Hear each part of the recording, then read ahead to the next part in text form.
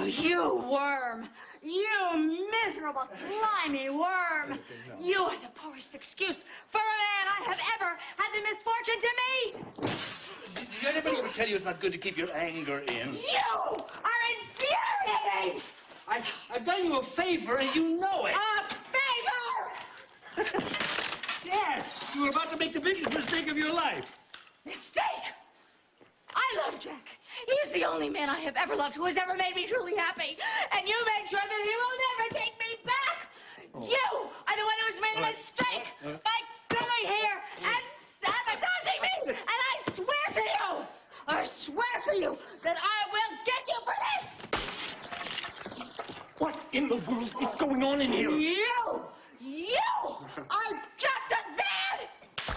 Good gracious! Whoa! I will get you. I will get you! You can't control yourself. I'm going to have you leave.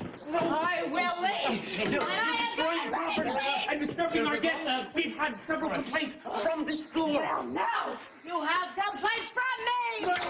No. I want you as an intruder out of my room or I will call the police. You better let me handle this. I am calling the police. Out! Out! Out! Here, Mr. Joseph. This should cover the damages. Let me stay here alone. Very well, Mr. Chandler, but you better keep the noise level down. No. Mr. Joseph.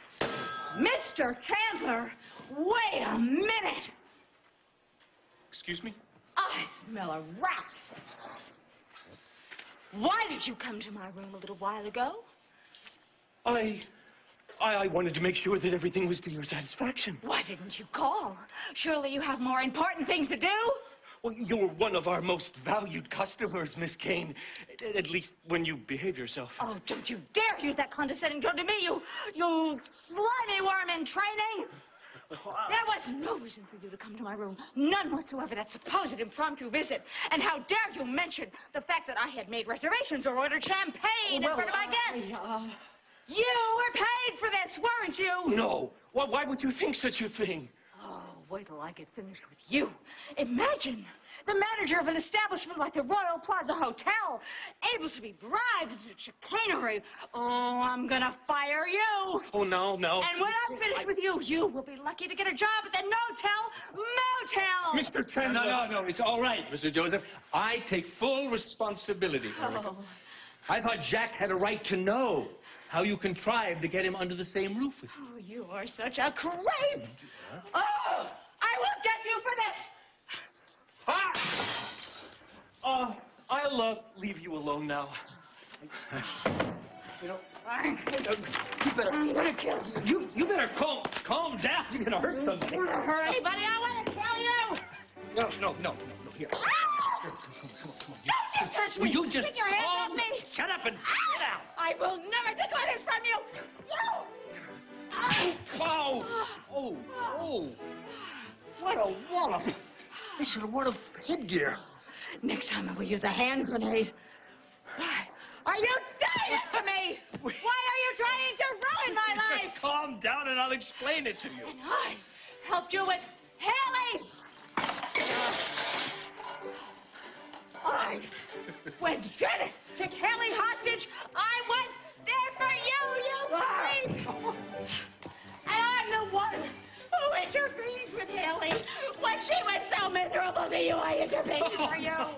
I even had the idea that she should have a job in a Janet. I even talked her into taking the damn job. I know all about that. It's true, you did. This is how you repay your debt. You repay your debt by taking the man I love away from me. Kind of a creepy, rotten person are you? Listen, I thought for 1 second that Jack was right for you. Who cares what you think?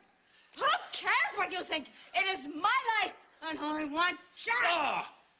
He's no good for you. Oh, how could you have been so stupid as to do this to me as well as you? Well, I don't follow that one. Don't you realize that if Jack were in my arms, the road to Brooke would have been clear for you? Oh, no, my poor deluded Erica, no. I don't want Brooke. Of course you want Brooke. You've always always been in love with Brooke. She's the only woman you ever loved. She's the only woman I ever used to love. Used to. Yes, once upon a time in a land far away somewhere, I'd used to love her, yes, but no. I'm interested in someone else now. Who?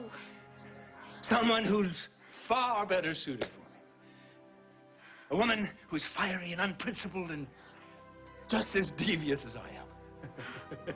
And who is this poor, unsuspecting wretch? You, my dear.